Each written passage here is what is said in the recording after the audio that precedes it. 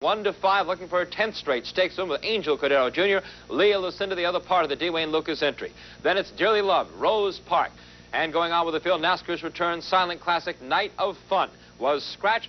Dream Deal rounds out the field. Here's Marshall Cassidy with a call of the Alabama. 0-9. 0. NASCAR's return is going for the lead and is challenged on the inside by Dearly Loved. Those two have opened 3 on Silent Classic, then Lea Lucinda. Rose Park on the rail on the outside, Dream Deal. Open Mind is 7th. The field approaches the clubhouse turn with NASCAR's return leading the way now by about 3 lengths. Dearly Loved has dropped back into second by about a length.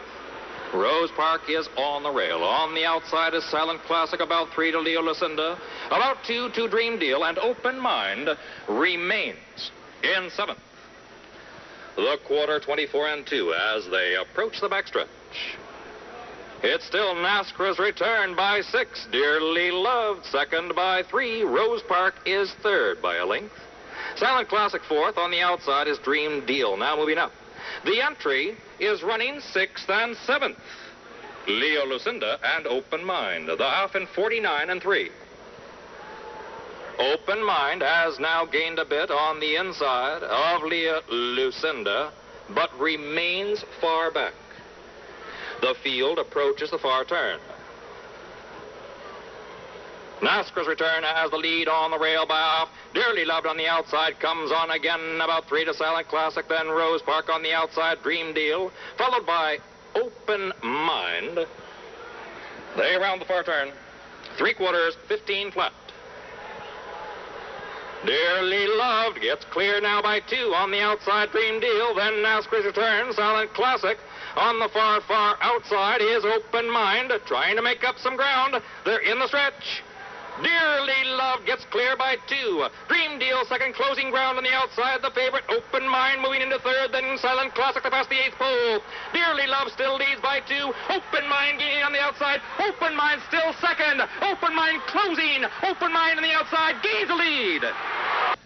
Oh, the fabulous filly, Open Mind, the current queen of the American track, winning her 10th straight stakes victory, owned by Eugene Klein, trained by D. Wayne Lucas, ridden by Angel Cordero Jr., bred in New Jersey by Due Process. She's by Deputy Minister, out of Stage Luck, 12 wins, 14 career starts, earnings of more than $1.7 million. Now for more, let's take a look inside the Daily Racing Form. Chart caller Jack Wilson. We'll also hear from rider Angel Cordero Jr.